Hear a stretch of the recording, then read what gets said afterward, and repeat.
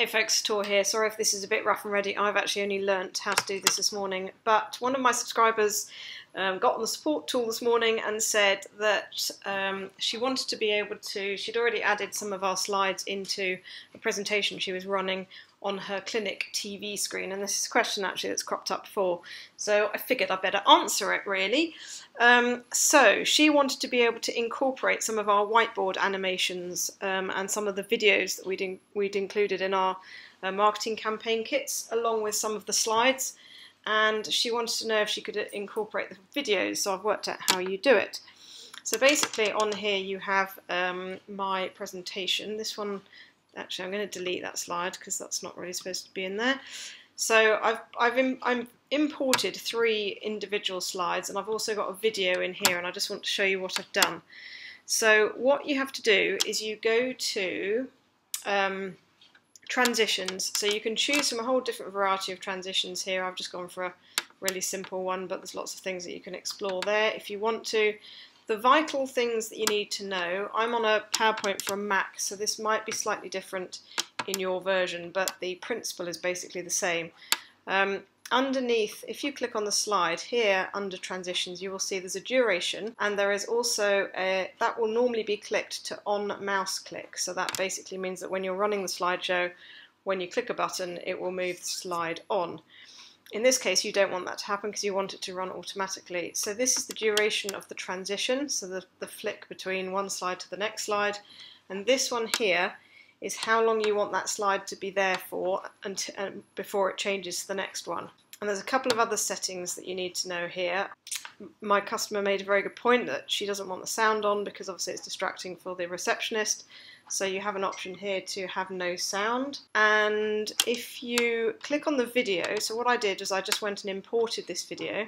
So I went in and just went insert and video, and I went and found the video on my computer, plonked it in here, resized it to what I wanted it to be. When you click on a video, once it's in there, you get these little tabs for video format and playback. Its playback is the one that you want. And what you want to do is you want to click to start it automatically. It will default probably to being start when clicked. So you need to change that to default to start automatically. And you can change volume here as well. So I've got volume on, but in the case of my client, she probably wants the volume off.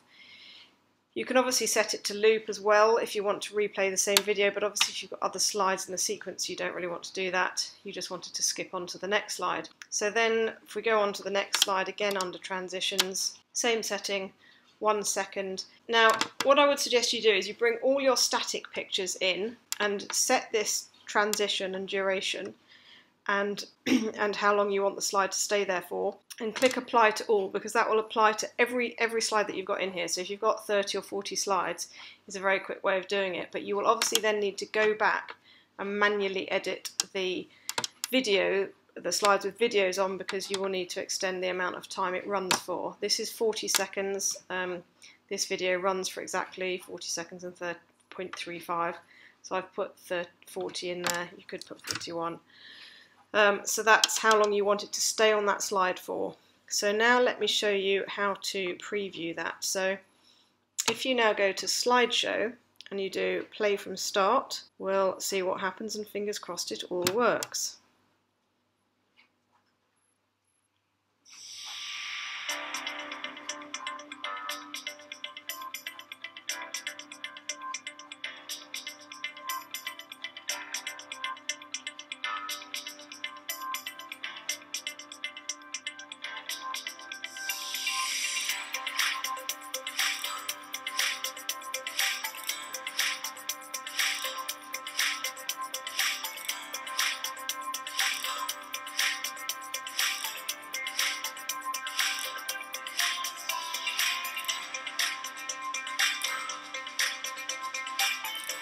That's the end of the video, and then it moves on to the next slide and the next slide.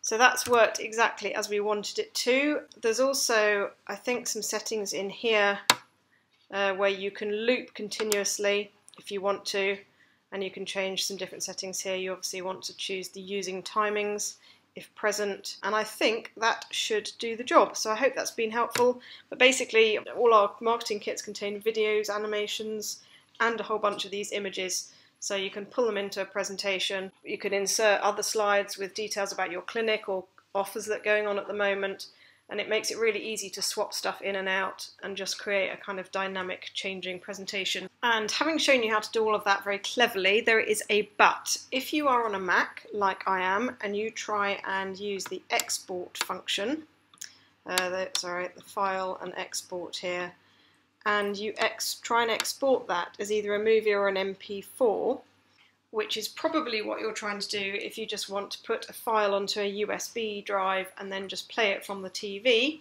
When you export it, it doesn't export the videos with it, so it won't play the videos. So here's two that I've created, and as you'll see, it just syncs the slides, so that's not very helpful. So I've just spent about half an hour trying to figure out how we get around that one. It is at least looping, it's doing the right thing, but obviously it's not playing the video.